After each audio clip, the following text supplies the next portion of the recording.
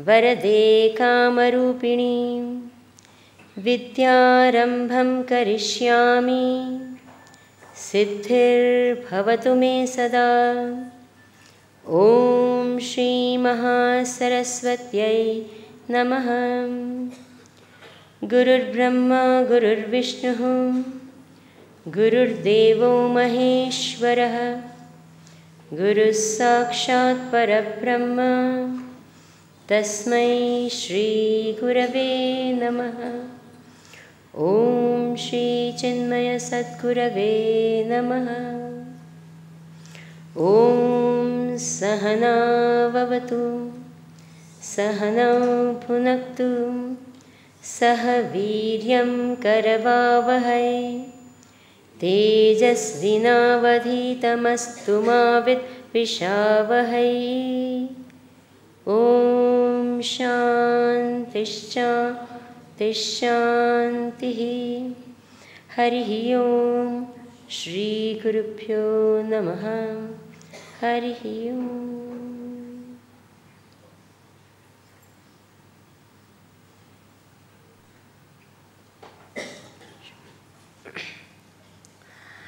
Before we start the actual lecture, there is one question that someone has asked. Let me answer that before I start. The question goes, are there people with a sixth sense? And are they born with it? Or do they acquire them? If they acquire, how do they acquire them? Or are they just gifted? Please throw light on this. What we understand, there is only 5 sense organs: hearing, smelling, tasting, touching, and what? Seeing. These 5 sense organs is all that we have, but there is something where there are definitely special powers, extraordinary powers, which are called siddhis, whereby someone can actually read other person's minds. It's possible, these type of powers. There are someone who can see the future or the past. They can also know certain things which may happen to other people in their life. So these extra powers can be called sixth sense if you want. And these can either be, and there are powers where you can cure people. I know of people who can just cure people with their very touch, or sometimes they are very, I have known of a person who would pick up just anything, any type of leaf, etc., and make a medicine. She says that she had that ability because of the sadhana that she did, so she could induce in that vanaspati, in that plant, curative powers. It already has these inherent curative powers, and then when it would be given, the person would get cured. So all these are possible, absolutely known, seen, experienced. These, either you can be born with them or you can develop them. Now, how do you develop them? The only way is sadhana.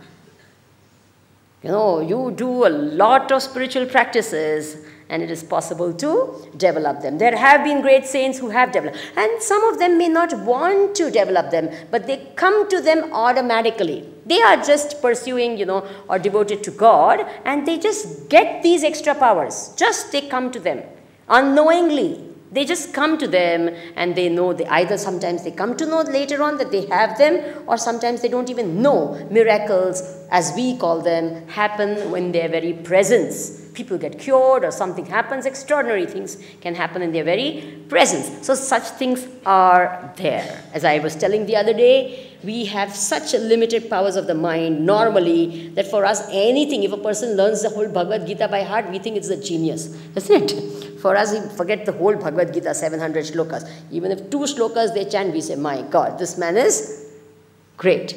So therefore, there are all these extraordinary powers. Yesterday, our session was on parenting, happy parenting. There were a lot of things that we saw. And of course, there's a lot more that can be said. One of the very, very important roles that we said, that the teacher and the parent must play is that of a potter. Remember? And they have two hands. One is the hand of love coupled with the hand of, which is that? Discipline. When both of this goes together, the pot, that is the child that is there, that they are grooming and molding, turns out beautiful. If it's only the hand of love without the hand of discipline, it spoils, it breaks the child. If there's only discipline without the love, then it's disastrous. So therefore, but both these hands, this beautiful shape takes place. There is another very, very beautiful role that parents and teachers have to play in the life of a child. And what is that? That is the role of a gardener. What's the job of a gardener? The gardener's job is not to grow the flowers or the plants under it. The gardener's job is to prepare the soil and the ground. Is it true or not? Sow the seeds, make everything ready, the right time, the right inputs are given, the water, etc., and then the plant grows. He doesn't have to sit and pull it every day. Chalo, ugo, come on, out. And it doesn't, they don't compare. It's like, aatlu badu ugigo, na to ugtuj nathi. This is growing so much and this is not growing. And if there's a rose plant, it grows like that. If a sunflower grows like that. And then the gardener doesn't say, you know, this one is so nice and pink and red, and you, yellow, dirty fellow. You don't do that. You don't compare a sunflower with a rose and say you are like that. You're like, no, the sunflower is a sunflower, a rose is a rose. And each has its own beauty. Each has its own characteristics. Each has its own nature. But the gardener does take care to see that the sunflower or whichever is the plant that is under it, it doesn't grow haywire. If it doesn't grow out of line. And if it does that, then what does he do? Clips it, trims it, straightens it. Is it true or not? Even when you grow your teeth and send one of them goes haywire. You know, it does happen. And then you wear braces. Nowadays, most of the kids, they want to get this dental thing done. And then you have, so that everything grows. And when it doesn't grow, the wisdom tooth grows at an angle. And then what do? They, you understand? They pull it out. Similarly, what is the role of a teacher and a parent?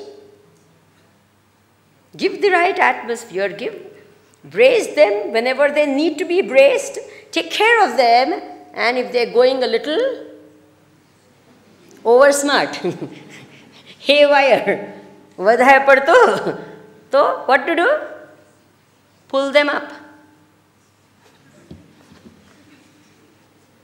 You understand? Now this is what the gardener's job is not to grow the plant. The gardener's job is to facilitate the process of growing. Will you remember that? It's to facilitate, to create the right atmosphere, to create the conducive environment in which growing happens. The seed has the potential to grow on its own. It has everything in it. It needs just a few inputs from outside. Similarly, in fact, sometimes something which is not there, it's not going to happen. A sunflower is not going to get a fragrance of a rose. No way. Many times parents try their best. Mathematics ni akkalad na ho. And then you want this mathematics into the child. Someone, you must become everyone. And it so very often happens, then the parents, they say, you don't get good marks, etc., etc., etc. And once this child was like, the father was so mad, the child had failed, And the child had not failed, he'd shown his report, and the report was failed.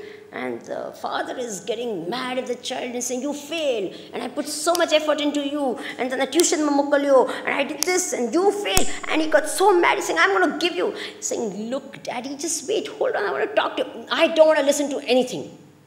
I told you, you must study, etc. Daddy, wait,